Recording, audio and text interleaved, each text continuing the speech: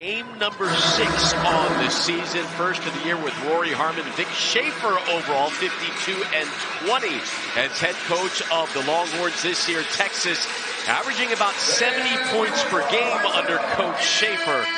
And coming off a season high 23 assists against Rutgers, and we are underway here from the Moody Center.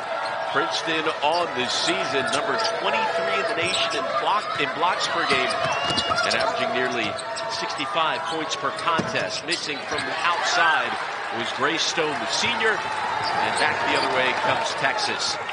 Starting lineup for the Longhorns: Harmon, Morris, Moore, Gonzalez. There is Aaliyah Moore driving to her right, and Texas gets the first points of the game. Princeton had a suffocating defense a year ago, holding opponents to right around 50 points per game. Right now, that number's up by 10. Opponents scoring about 60, 61 points per contest. Shot clock at 5. They throw it down low to Paige Morton. 2 Longhorns in front. Harmon, the sophomore from Houston, worked on bulking up a little bit in the offseason and improving her shot. Texas turns that one over. Courtesy of Aaliyah Moore. Back the other way comes Princeton. And you see that help side defense from Princeton. Both of these teams, it starts with defense every day in practice, and it extends to the games. Caitlin Chen, Tigers' leading scorer, misses high off the glass. There's Sonia Morris, the transfer from DePaul, leading the Longhorns in scoring this year, just under 13 points per game. Harmon scoping out the defense. Taylor Jones is off to a tremendous start her first year with the Longhorns. Shot clock under 10. Moore in the corner. Driving into the paint. Throws one up and one! On the perimeter and is able to put it on the floor. Very, very mobile. A terrific screen there by Taylor Jones. And one of the things that Moore does so well is she gets up underneath the armpit of the defenders. Really, really hard to defend her from that position. Aaliyah Moore already this year is a double-double against Marquette, and also poured in 21 points against Louisville. 73% free throw shooter. Texas up by 5 early. Princeton using multiple offensive players to bring the ball down the court. The foul meanwhile on Shaylee Gonzalez, the grad transfer from BYU. And immediately Gonzalez comes out of the game, replaced by Shea Holly. Shea Holly is one of those players that just is, you put her on the court, it seems like everything good happens. You have positives all over the place. There you go. There you go. Turnover forced by Holly and the Horns. Should be the name of the song. That group so far. Jones underneath, bobbles it, loses control. There's a turnover by Texas. Caitlin Chen gives it up to Julia Cunningham. Holly right in her face. Down low they go. Morton with the miss. Jones hustles for the board. Princeton still over from the field. And the pace is much faster with Rori Harmon in the game. You see them get the ball down the floor. Harmon misses on that attempt. Expect a little rust, obviously, considering first game of the year. The fog's still in the arena from the introductions. Before the game, some of the Princeton players were wincing because there was so much smoke and fog.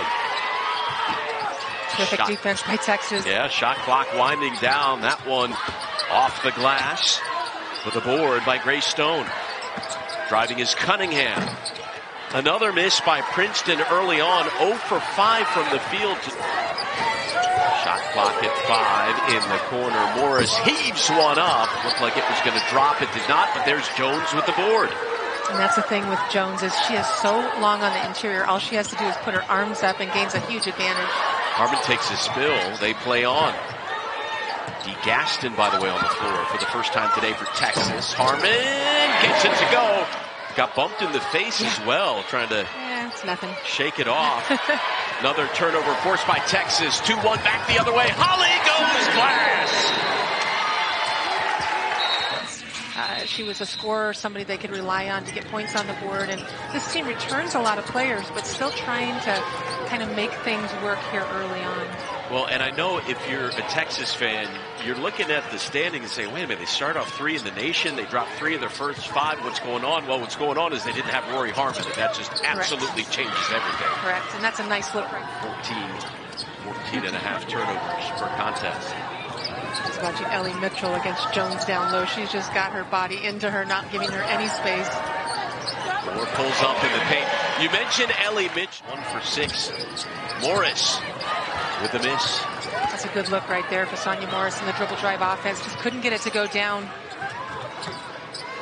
Chen to a wide open Cunningham in the corner. Leave the Princeton guards alone on the perimeter.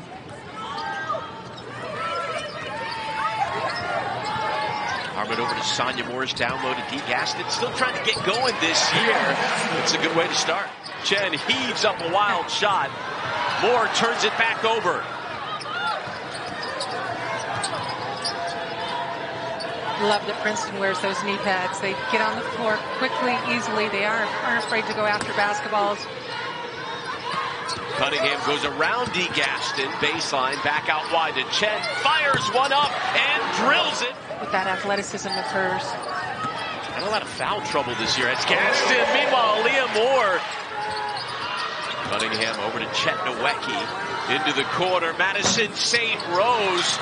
It's a dangerous three-point shooter. Out wide, Caitlin Chen.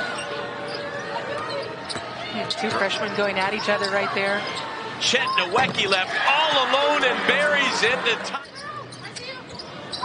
Having an impact out there today in game number 6. Morris goes behind her back, twirling around. Harmon drive into the hoop now. Somehow finds D. Gaston, who gets it to fall. That's a terrific pass. Martin getting the chance to take a break on the bench, and Parker Hill coming in for Princeton on the inside. Chen fires one from downtown and connects again. Might be tentative to shoot the ball after having this happen against Taylor Jones.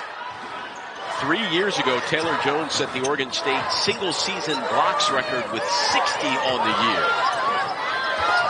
Morris left all alone. However, we do have a foul down low. The whistle down low when Morris had the ball up high. They're going to call a timeout, and hopefully we'll figure out what's going on here. Sorry to bring you back late in the action. Rori Harmon firing one up. Andrea, what was the official ruling as everything got cleared up during the break? 5 to play in the half. Texas shooting 50%, Princeton 25. Remember, the Tigers trailed big early from the corner. Cunningham bounced around twice and out. Who does this game favor right now, the pace? Well, I think right now Texas hasn't been able to put a nail in the coffin really for this first half, and really letting Princeton hang around, drawing fouls, getting to the free throw line on the offensive end. She could always score. Doing that very well this year. Made a couple of free baskets so far. 2 free throws made.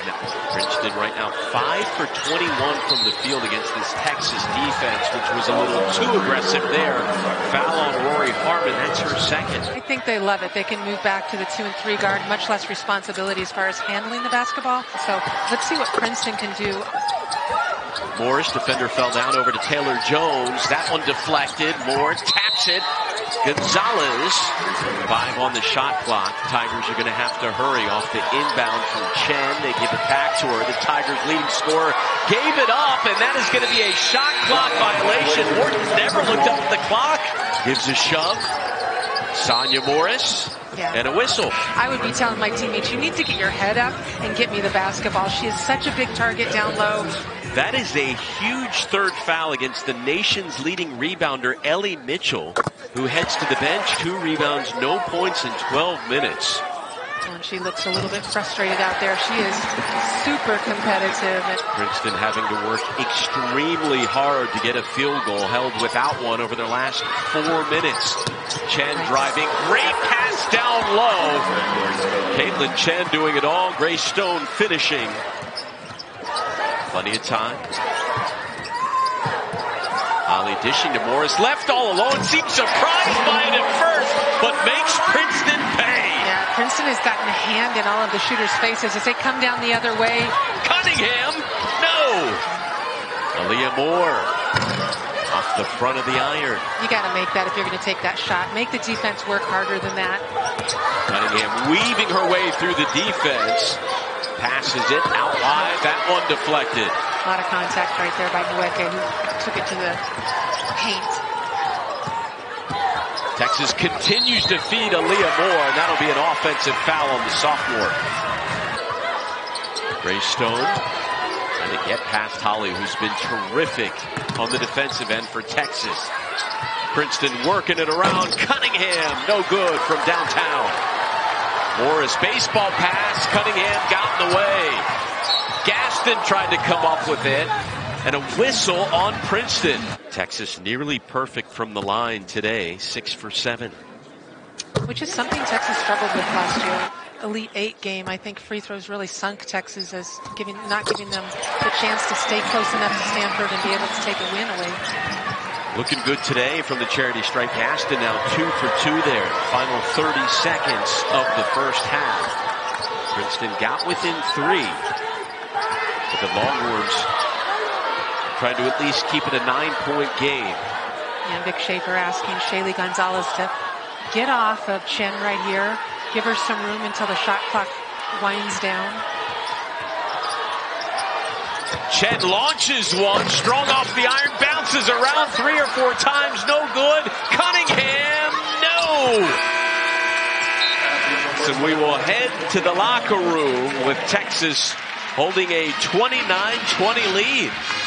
Yeah, for Princeton, they are just hanging around but haven't been able to see the ball go in. Vic Schaefer has to be happy with a lot of the defensive presence in the quarter court situation that his team has had.